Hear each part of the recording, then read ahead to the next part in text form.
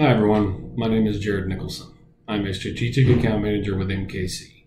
Today I wanted to talk to you about MKC's partnership with Greenfield Robotics and how it can benefit your 2023 Milo crop.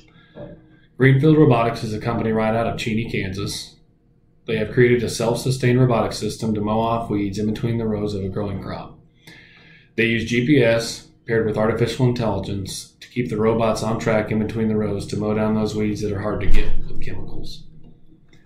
With there not being a great post option on Milo, this makes for a great candidate for the robots to work in your field. So how things are priced and the timing are as follows. We have an initial drone flight to map out the field about 10 to 14 days after planting or whenever the Milo plant's 2 inches tall. That costs you $5 an acre up front, which would go towards your first past investment. We can utilize robots until the Milo crop gets to be about 5 foot tall, so any time in between that would work to run the robots.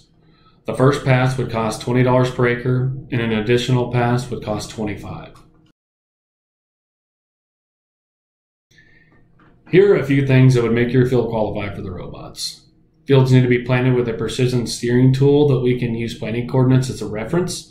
We want to try and have fairly square fields, so we mow over as little of your headlands as possible. The less turning the robots have to do, the better.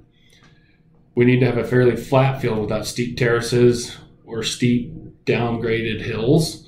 And lastly, we need to make sure there are no gullies or washes that would cause the robots to get stuck in. So if this sounds like something that would be beneficial to your operation, please contact your local strategic account manager.